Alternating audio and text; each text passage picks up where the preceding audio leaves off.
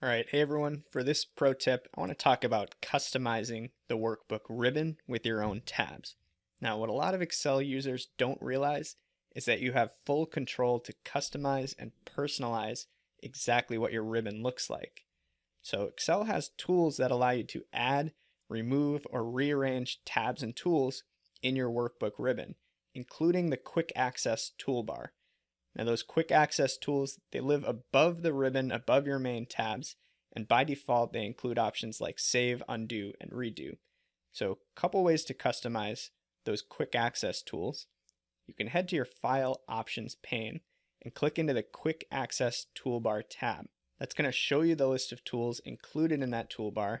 Again, save, undo, redo by default, and you can simply search for popular commands or tools and drag them into that list to customize the toolbar. But an easier way to do that is to simply right-click any particular tool right from your ribbon and click that Add to Quick Access toolbar option.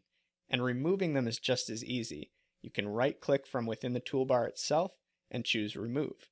Now to customize the ribbon itself in your core tools and menus, you can head to File, Options, Customize Ribbon, and determine how to show, hide, or rearrange the tabs in your ribbon right from this window on the right. And what you can also do is actually create brand new tabs to consolidate your most commonly used tools. So a few use cases here, again, consolidating those tools into a single custom tab, or exposing other tabs like Developer, which may not be shown by default. So let's head into Excel and give this a shot. All right, here we are in our Excel Pro Tips workbook. I'm in the blue Customizing the Ribbon tab. And what we're going to do here is just demonstrate how we can add or remove tools from our Quick Access toolbar here at the top of the window, and how we can customize our ribbon here by adding our own custom tabs. So first and foremost, if we want to add tools to the Quick Access toolbar, it's very, very simple. The easiest way to do it is to simply hover over the tool you want, like copy for instance, right-click, and select Add to Quick Access Toolbar. Now that's added an icon to the toolbar up top that's centrally accessible no matter which tab I'm currently in. Suppose that's why they call it the Quick Access Toolbar. Again, with paste, same story here, right-click, Add to Quick Access Toolbar. Now, if I change my mind and I want to remove some tools or go back to the default, I can simply right-click from the toolbar itself and choose Remove. It's as simple as that. Now, as far as customizing our core ribbon and our tabs and tool categories here, there are a few ways to access those options. The first is to choose File, Options, and navigate to the Customize Ribbon tab within our Options dialog box. But there's a quicker way, which is just right-clicking any location within the ribbon itself and choosing Customize the Ribbon.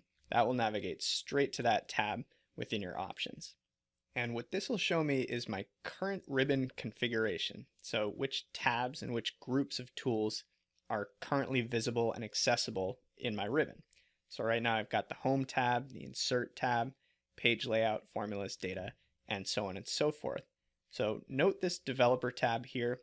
For most new versions of Excel, you may see that box unchecked. So if you want to access the Visual Basic editor and play with VBA, write macros, insert form controls, you may need to access this Customize Ribbon option and check that developer box to make the tab visible. So we could drill into each of these tabs and actually customize the tool groupings within them. In this case, I don't really want to mess with my default settings. I just want to add a brand new tool or a brand new tab to my ribbon containing a custom group. And we can go ahead and click the new tab, Custom, right-click and rename it something that makes more sense to us, like Favorites. And what I want to do here is just drop in a bunch of my favorite data and analytics tools so that they're more easily accessible in one place. So I can navigate this left pane here. Right now I'm looking at the popular commands. You can also look at all commands, which is a pretty overwhelming list.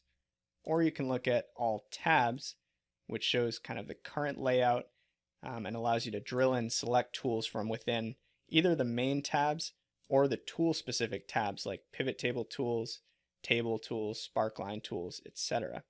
So in this case, I'm just going to start finding some of the tools that I want to consolidate here in my favorites tab. So I'm going to start with insert. Definitely want to insert some tables here because I use pivot tables and tables quite a bit.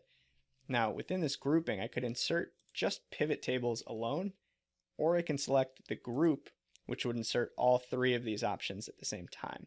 So let's go ahead and add that to our favorites tab. And there you go, it's populated it right here. We can do the same thing with our spark lines. Let's add spark lines to that category. And why don't we go into data and get and transform. I want this get data option as well. And it says they needed to be added to custom groups. So pick a tab, then click new group.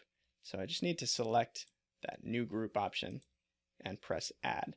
So there you go. I've got get data, I've got table tools, sparkline tools. Obviously you could continue to do this until you have a full set of tools that you'd like to access. But in this case, that should be just fine. Let's go ahead and press OK.